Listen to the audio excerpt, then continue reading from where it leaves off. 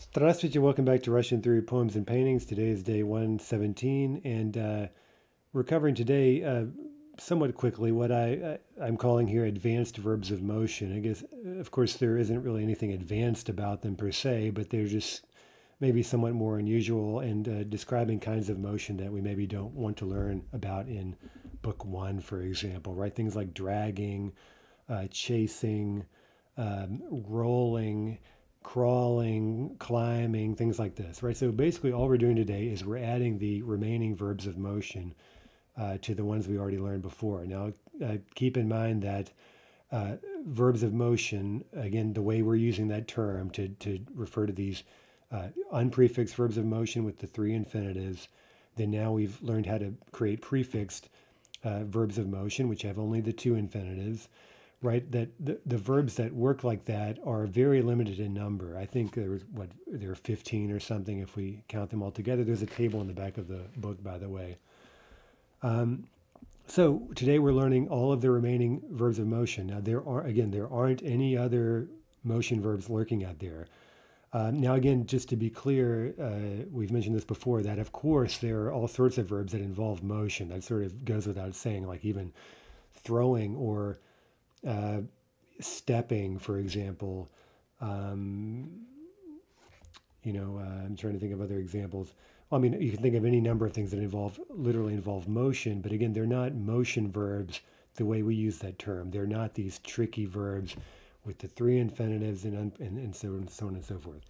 Okay, so again, moving forward, you can refer to the table in the back of the book, which again includes um, all Russian verbs of motion.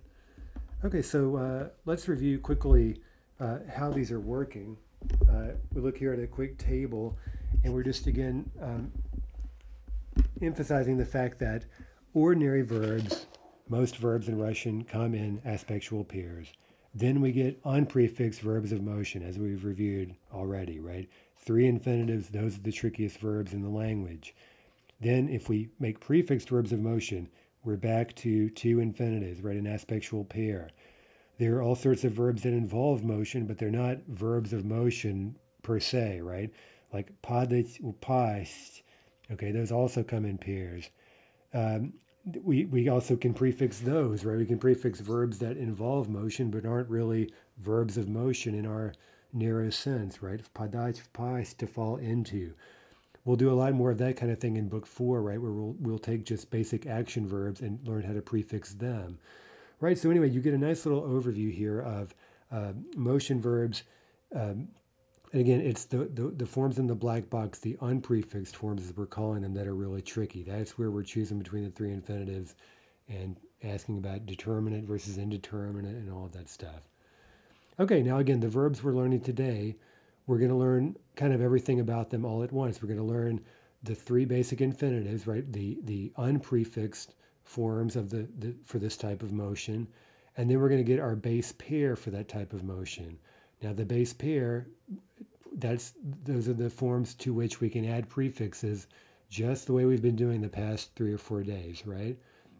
So in terms of, at least of passive vocabulary here, we're getting a lot of bang for our buck, right? And of course, when we start reading and things like this, we'll see these verbs all over the place, right? In their both their non-prefixed and prefixed forms. Okay, let's start with a really famous painting. By the way, if you're feeling nostalgia, you can look back to day 55. This painting was kind of featured as a kind of poster within a poster, right? The propaganda poster had this painting hanging on the wall. Anyway, look it up. You'll see what I mean. Okay, so this painting is very famous. It's one of the most famous paintings in Russian history, probably, especially in terms of these 19th century realist paintings with a kind of social criticism built into them, right? Trying to depict social injustice in a way that would shock the viewer and hopefully rally support for change. Okay, so it's called «Бурлаки на Волге». Бурлак– это человек, который тащит корабль по реке. Эти люди очень бедные и угнетенные. Right, so there's our new verb, tashit, right? They pull, and that's determinate, right? Because we see they're pulling the boat down the river, right? In a way that's determinate, right? They're not pulling it in circles. They're not doing something like that. They're pulling it down the river, so to speak. That's what they do, right? So we'll learn this verb for pulling. That'll be our first verb today. By the way, this in this painting, the figure in the you see most of these people just seem completely browbeaten, right? They're dirty. They look hopeless. They're older, right? And they seem like they've just given up, right? So the central figure here is the boy, right? He seems to be pretty young. You see how he has this note of defiance in his stance, right? He's fooling around with this strap almost as if he's about to throw it off, right? So that the stance of this boy and his bearing was kind of an inspiration to people who would look at this kind of thing with kind of revolution in mind, right? Or with radical political change in mind. Okay, so let's look at this verb, our first verb today, and we'll just go through these fairly quickly, right? The bottom line is I'm giving you the forms, and you can just learn them, hopefully, and that would be ideal. And right, think about how we could add prefixes to the base pair. Okay, so for pulling or dragging, our unprefixed forms are taskats, tashits, potashits. Okay, now again, those three infinitives are working exactly like, for example, ходить, идти, пойти, right? In terms of how we're choosing between them, what they mean, right? Everything is exactly the same. The only difference is the type of motion is new for us, right? Pulling, dragging. So I'll do this once and then hold my peace, right? Taskать would mean to pull or drag around, right? Using our keyword, or making a round trip, dragging. Tashit would mean to drag underway, right? Determinate. Potashit would mean to set off dragging, right? Or to drag off, to pull off. Okay, now again, once we get to our base pair, taskivit, tashit, you can see, by the way, that taskivit is a derived imperfective for that base, this base pair. Yeah, so we could add any prefix to that, just the way we've done already, watching for the same spelling issues and whatnot. But nothing new to say here really at all in terms of the grammar. Okay, let's make a couple of prefixed forms here. To pull out, well, вытаскивать, вытащить, вытащить. Right? And the verb will be well, we have an example. Он вытащил ноутбук из своего рюкзака. He pulled the laptop out of his backpack. Pulled it out. Okay, so again, hopefully by now the meaning is pretty clear. We know what the prefix means. So pretty easy, I hope. To pull across. Okay, across, that's перетаскивать, перетащить. Мы перетащили стулья из кухни в гостиную. We dragged, literally, we pulled across. We're moving the chairs. We moved them from the kitchen into the living room. To drag far away, that's going to be утаскивать, утащить. Смотри, собака утаскивает твою книгу. Right, the dog is dragging your book away. He's dragging it away. Okay, let's look at a few. Now, here we're throwing in some unprefixed and prefixed forms, so let's maybe unpack them, especially for the unprefixed ones, right, the really tricky ones. Почему он таскает этот тяжелый рюкзак везде с собой? Okay, unprefixed. Now let's use a keyword and unpack it. And again, the trick here really is we're trying to visualize exactly what the Russian is telling us. And as we know, especially with the unprefixed verbs, that can be rather tricky. Let's use our keyword. Why is he dragging around this heavy backpack everywhere with himself, literally? Okay, kind of like in English. Why are you dragging this thing around, right? Таскать. Два, когда я ее видел, она тащила огромный чемодан на вокзал. When I saw her, she was underway dragging, right? Looks like she was on her way to the train station on foot, and she was dragging, right, underway, a huge suitcase to the train station. 3. Водитель поехал и потащил за собой другую машину. Okay, someone's being towed or whatever. So the driver set off driving. He set off in his vehicle, and he потащил, right? He dragged off behind him another car. Okay, so setting off there, setting off, dragging, pulling. 4. Он долго что-то вытаскивал из своего рюкзака, но не мог вытащить. Okay, process versus success. He, for a long time, долго, he was вытаскивал, right? He was trying to pull something out of his backpack, but he couldn't do it successfully.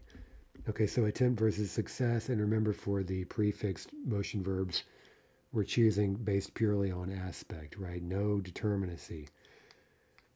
Okay, 5. Наконец он вытащил фотографию и показал нам всем.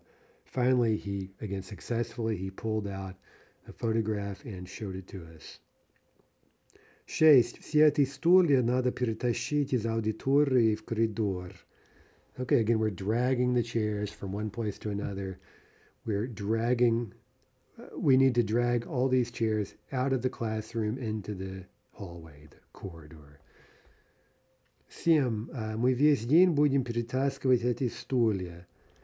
Okay, imperfective. We have a long time period here. All day we're going to be dragging these chairs from one place to another. Okay. 8. I'm so tired. Я таскался весь день по магазинам. Okay, something a little bit different there, but hopefully we can make sense of this, right?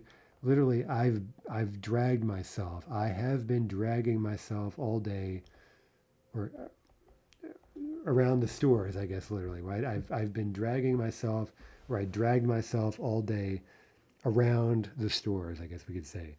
So maybe a little bit hard to translate that just word for word, but hopefully you get the idea, right? You've been dragging yourself around all day, going from one store to another. Okay. Pachar Lev Nikolaevich Tolstoy na pashnya. Here's the Tolstoy trying to live like a simple peasant and do all the work himself. And here he is plowing. Right? So let's try to describe this with motion verbs. Всемирно известный писатель Лев Толстой родился очень богатым человеком. Right? So the world famous writer Lev Tolstoy was born a very wealthy person. Indeed, he was a count, right? Но верил, что надо жить просто и все делать сам, даже самую трудную работу. Right? But he believed that one should live simply and do everything oneself, or at least he tried to do that. Даже самую трудную работу, even the most difficult work. Здесь мы видим, как он делает работу пахаря. Right here we see how, literally, we see how he is doing the work of a plowman. Right, a pachar. Pachar – это человек, который пашет поля, right? The person who plows fields. Tolstoy, okay, here's what he's doing. Он ведет лошадей и держит плуг. А лошади тащат за собой плуг и барану. Right, so he's holding the plow. He's guiding the horses, right? Guiding them. Ведет, they're underway. He's guiding the horses. He's holding the plow. And the first horse is pulling the plow, and the second horse is pulling a harrow, right? By the way, we use the term, we say something was a harrowing experience. That means literally it's something you feel like you've had a harrow dragged over you, right? Every time I hear that word, I think of Kafka's short story, In the Penal Colony. Read that and you'll get a very nice example of a harrow. At least it's called a harrow. It's not literally a harrow, but... Okay, anyway, so they're underway there. They're underway, leading and pulling, and so we use determinate verbs. Okay, the next verb, driving and chasing. Okay, гонять, гнать, погнать. And the base pair is гонять, гнать. By the way, гнать is an irregular verb. Я гоню, ты гонишь, гонит, гоним, гоните, гонит. Okay, so there are the forms, right? Let's just make a few examples here. Prefixed forms. To drive out. Okay, so let's take вы, add it to our base pair. We'll get выгонять, выгнать. Выгонять, выгнать. To chase out, to drive out. Хозяйка выгнала его из квартиры. The landlady or the mistress of the apartment, whatever is going on there, she chased him out of the apartment. She kicked him out. To catch up with, okay, we're attaining someone by chasing. We're after a chase, right? Догонять, догнать. So that's how you say, talk about catching up with someone in Russian. Идите, идите, right? Go on, go on. Я вас потом догоню. I'll catch up with you later. To steal or hijack a video is literally to drive far away or to chase far away. I guess we could maybe think of this as going back to like horse thievery. I don't really know for a fact, but that would seem to stand to reason, right? You're chasing away someone's horse or cattle or whatever it may be. Okay, that would be угонять, угнать. Твою машину угоняют. Звони в полицию. I started to say милиция, right, the old term. Звони в полицию. Okay, right there, stealing your car, call the police. Okay, let's just read a few examples, translate, unpack, whatever. Собаки любят гоняться за белочками в парке.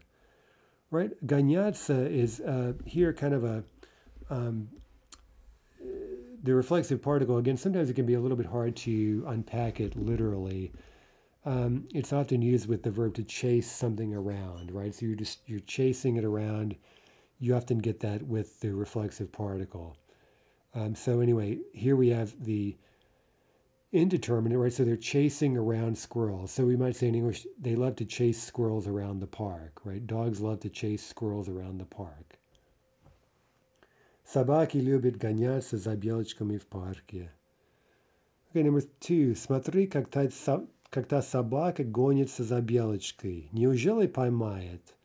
Okay, now we're seeing more specifically, kind of think of a snapshot of a dog, and he's hot on the trail of a squirrel, right? Собака гонится за белочкой. Okay, so we're unpacking that carefully. We might say the dog is underway chasing the squirrel, right? Kind of, let's imagine more or less in a straight line. He's chasing after the squirrel. Determinate, right there, underway. 3. Террористы хотели угнать самолет, но их вовремя арестовали.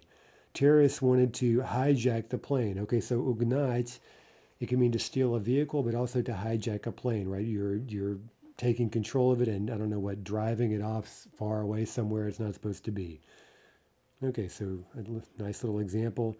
And by the way, we'll see lots of these where it's maybe a slightly unusual example that you might come across. And hopefully, if you know literally what the prefix means and whatever the basic verb is, based on context, you can see what this means. Okay, so terrorists wanted to drive far away an airplane. Okay, that makes no sense. Oh, it's hijack, right? We would say hijack. So again, that type of skill is really important, especially as we're learning to process more of this vocabulary, at least passively, right? When we see it, we can hopefully at least make sense of it. Okay, 4. Ему показалось, что его загнали в угол. It seemed to him that they, or people, had driven him into a corner. They'd chased him into a corner. There's that za, this idea of kind of getting stuck somewhere, right? You're stuck in a corner. You can't get out. Okay, 5. Мой друг не может платить за квартиру, и поэтому его выгоняют. He can't pay for his apartment, and for that reason, literally, they are chasing him out. They're evicting him. They're kicking him out of the apartment. Okay, 6. Бежим. Let's run. Literally, we are running, underway. Let's run. Друзья уже пошли на концерт. Мы их догоняем. Our friends have already set off for the concert. We are trying to catch them. Right, we're trying to catch up with them. Мы их догоняем. Okay, the next verb is, well, two verbs actually. Climbing, usually, and crawling. Okay, so лазить, лезть, полезть. Our base pair is лезать, лезть. And we see that the lest, right, all these forms with lest are z obstruents. So they're going to work lezu, lezish, leziet, right? Stem stress. Okay, so now we get another verb for to crawl is the basic meaning here. Polzit, polsti, popolsti, another z obstruent. That'll be in stress, palzu, palziosh, etc. And our base pair is palzat, note the stress there, palzat, palsti. Okay, so to crawl out, let's see, выползать, выползти, right? Выползать, выползти. Крокодил медленно выползал из реки, right? The crocodile was slowly climbing out of the river. To climb up onto, okay, this is za. We talked about that example of going up onto something like, right, the cat is crawling up on, or climbing onto the wardrobe or the cabinet or whatever it is, a shkaf. That'll be залезать, залезть. Наша кошка все время залезает на шкаф. Our cat is always crawling up onto, again, think of the vertical hooking motion. It's going up, but then it's hooking over horizontally to get onto the top of the, whatever it is, a cabinet. To arrive by crawling, okay, arrival, that's going to be приползать, приползти. Мой сосед приполз домой вчера в час ночи. Okay, sounds like someone did a bit too much partying, and at 1 in the morning. Can you imagine coming home at 1 in the morning? That is just unheard of. It's so late. All right, so our neighbor crawled home. He arrived home by crawling at 1 in the morning. Unbelievable. Okay, let's just read a few sentences and imagine what exactly is going on here. Ребенок еще не умеет ходить, но он уже ползает по всему дому. Okay, so the child doesn't know how to walk yet, but he's crawling all over the house. He's crawling around throughout the whole house. Okay, so that's obviously crawling indeterminate on ползает. Number 2. После сумасшедшей вечеринки мы еле доползли домой. After the crazy party, this party was just insane, right? Сумасшедшая вечеринка. После сумасшедшей вечеринки мы еле доползли домой. We barely crawled our way home, right? So again, the idea there was до is we made it home finally by crawling, so to speak, after a rather, difficult journey. Okay, 3. Белка всегда влезает ко мне в окно. Она ищет еду, наверное. Okay, a squirrel is always climbing into my window. Okay, влезает, right? They're always getting into my window, climbing into my window. Often, by the way, this verb climbing in Russian has this connotation of going somewhere you're not supposed to be. Like, why are you getting into my business? That type of thing. We'll often use a climbing verb with that. So we could think of that here, maybe in a certain sense. Right? The squirrel is always climbing into my window. Оставь меня в покое, right? Leave me in peace. Leave me alone. Почему ты лезешь не в свое дело? Okay, there's an example, right? Why are you underway climbing? Right? Why are you climbing into a matter that's not yours, right? Не в свое дело, right? Meaning, why are you getting involved in other people's business? Okay. A nice пословица «за словом в карман не полезет» means literally he or she will not climb into their pocket for a word, right? Kind of sounds funny when you translate it literally. They won't climb into their pocket to fetch a word. It means basically someone is never at a loss for words, meaning they'll never have to reach into their pocket to pull out a word. It's always on the tip of their tongue or whatever. Okay. Finally, rolling or riding. Okay, so this basically means rolling. Now here we get actually 2 verbs, one without the particle and one with it. Okay, so here all we have to worry about is the issue of transitivity. Okay, you can roll something in English, like to roll a ball, or Sisyphus rolling the stone up the... Sisyphus. Yeah, Sisyphus. Sisyphus or Tantalus. Of course, Sisyphus rolling the stone up the mountain. Or you can say that the ball is rolling, right? The stone rolls down the mountain again. So here we have another example. We've talked about this before, how in English so often we use the exact same verb for both transitive actions like rolling a stone and intransitive. The stone is rolling, right? It's kind of rolling all by itself spontaneously.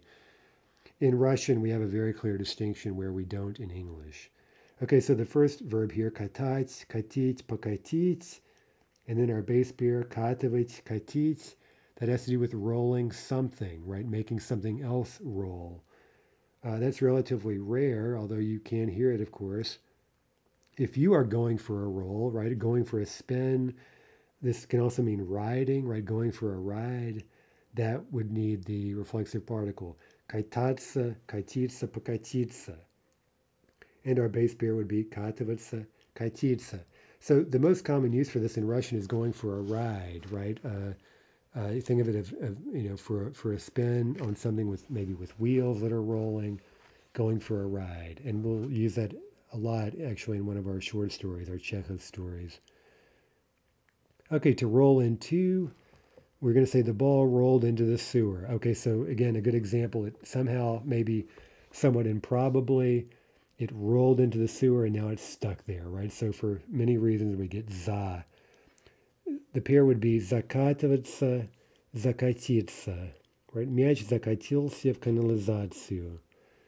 Number two, to go for a ride. Okay, this is kind of idiomatic. It means sort of through, literally. We're using pro in a sense that's kind of idiomatic here. It means to go for a ride. We may also have seen проходиться, пройтись. That can mean to go for a stroll. If we haven't seen that, you will when you read literature or whatever. It's quite common. Okay, anyway, this will be прокативаться, прокатиться. Давай прокатимся на санках. Let's go for a ride on a sled. Okay, number three, to take for a ride. Okay, now again, literally we're saying something like here, to roll the children, right? We're causing them to roll. We're making them roll. Or again, to translate a bit more elegantly, we're taking them for a ride, right? Okay, so we don't need the particle here because we're doing this to someone else. Прокатывать, прокатить. Давай прокатим детей на санках. Let's take the kids for a spin. Let's take them for a ride on a sled. Okay, some more examples. Туристы в Петербурге любят кататься по каналам на катерах. Okay, a катер is it's a ship that's used for little tours in the canals in Petersburg, right? So tourists in Petersburg love to ride along the canals in these boats. Okay, so we're using here katats because we're talking about just the general activity, right? Tourists like to go for rides on these boats in Petersburg. Господи, какие у нас политики, куда мы катимся? Okay, it sounds like someone complaining about politics, right? Oh, Lord, what kind of politicians we have, right? Oh, what kind of politicians, literally, meaning God, the politicians we have. Куда мы катимся? To where are we rolling, literally, right? Where is this world headed to? Where is this country headed to with politicians like that? Okay, so that's, again, a kind of example. Some of these examples are a bit weird, but I really chose them kind of on purpose because the idea is, again, we're going to be encountering these verbs with prefixes or without or whatever in all sorts of different contexts. And we want to just be analyzing them and based on context, trying to see, first of all, what they're literally saying to the Russian ear, and then maybe how we would translate that into good English, right? Okay, so number three. Давай прокатимся на американских горках. Let's go for a spin. Let's go for a ride on American hills or American mountains. That's the Russian amerikanskие горки for a roller coaster. It's kind of funny, American hills. And ironically enough, I believe the French for a roller coaster is montagne russe, right? Russian mountains. Okay, so isn't that weird, right? The French call them Russian mountains. The Russians call them American mountains. Okay, 4. Весна пришла, right? Spring has arrived. Мой сын уже выкатывает самокат из гаража. My son is already rolling his scooter out of the garage. Okay, it's scooter season again. Okay, note that we don't have the reflexive particle here because the kid is rolling out his scooter. He's making it roll out. It's not that he himself is going for a ride or something. Okay, number 5. Бензин кончился. The gas has run out. Машину докатили до ближайшей заправки. They rolled the car to the nearest gas station. Again, transitive, right? No reflexive particle because they made the car roll. They rolled the car, or I guess in English we'd say they pushed the car or whatever to the nearest station.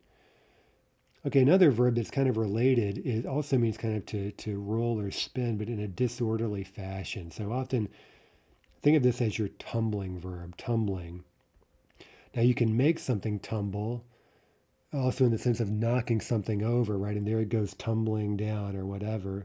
Tumbling over, tumbling down, rolling around, tumbling, right? You can make something tumble, that would be without the reflexive particle, or something can be tumbling, that would add the particle.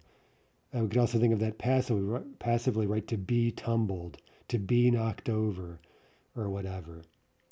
Okay, but in any case, intransitive. Валять, валить, повалить, валивать, валить is our base pair. And again, with the particle, intransitive, валяться, валиться, повалиться, валиваться, валиться. Okay. Now, again, a lot of these verbs, they'll be used in all sorts of ways. We can't list every last one here, but one thing you'll notice is that these valit verbs are often used in a sort of a slang fashion, kind of an informal fashion, basically just to mean to go. Right? So, for example, vali atsuda is just basically kind of a rude way to say get out of here. Roll out of here, roll yourself out of here, or something.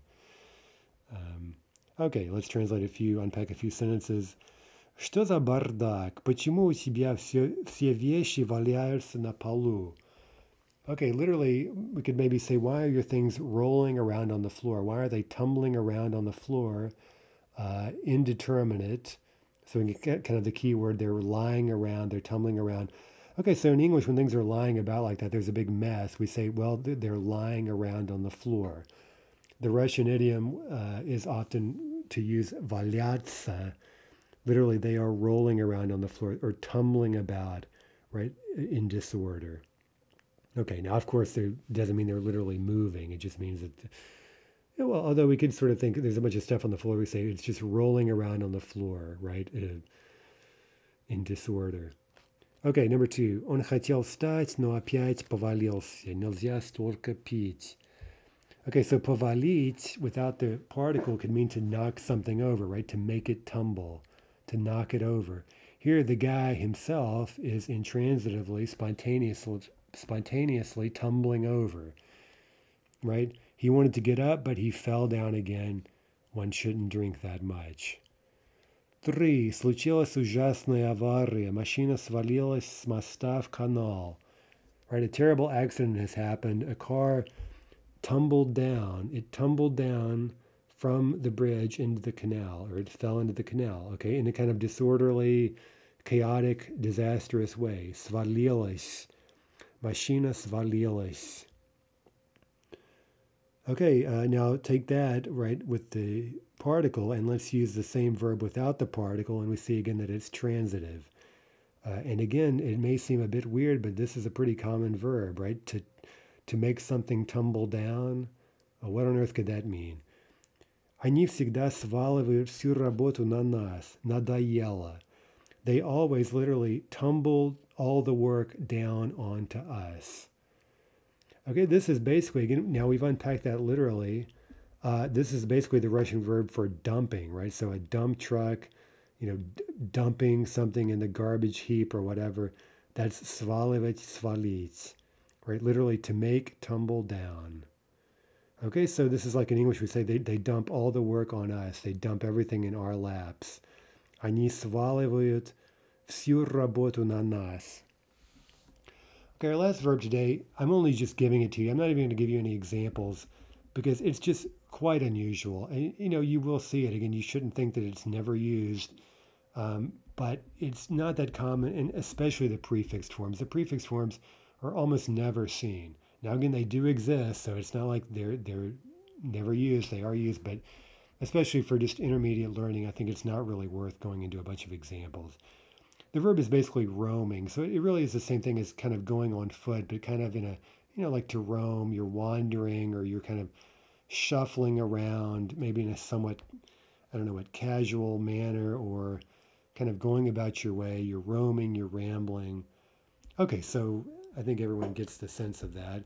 The forms are bradit, bristi, bobristi. The base pair is bridat, bristi. But let's just leave it at that. Now, in the textbook, there's an example from a Pushkin poem, right? Bradit, braju liyavdol ulic shumnych, right? When I wander or roam down noisy streets, when I roam along noisy streets. Okay, so there is an example in Pushkin where, of course, we're seeing this verb bradit, to roam around, right? But again, relatively unusual, so I think that's all that needs to be said about it at this point. Okay, so that's quite a milestone now. This is one of these things in Russian that I like to say, I feel dirty using the word anymore, but we can quarantine these motion verbs, right? I use that in the sense that we've got something kind of very difficult and kind of dangerous, and the temptation is, again, to think that every time we use almost any verb involving motion, it's going to be a motion verb. And we're choosing between three infinitives, and we've got the prefix forms and all this stuff. But no, we've seen now all of the Russian verbs of motion. There are not any more, I promise you. Right? So again, going forward, if you're wondering, well, is this a motion verb? Well, look up the table in the back of the book. You have a table there of all your motion verbs, including the prefix verbs that you would use to make prefixed motion verbs, right? That's it. Okay, so moving forward, we have no more motion verbs to learn in all of Russian. Now again, while some of the ones we learned today may seem a bit unusual, if you're really serious about Russian, it's well worth really trying to learn these actively. Again, now that we know how prefixation works, we really don't have that many forms to learn here, just a few infinitives and the base pairs, and we can hopefully actively create, but also at the very least make sense of these as we encounter them, and we're going to be seeing them just all over the place and meaning all sorts of different things. Okay, so that's it for today. Until next time, до свидания.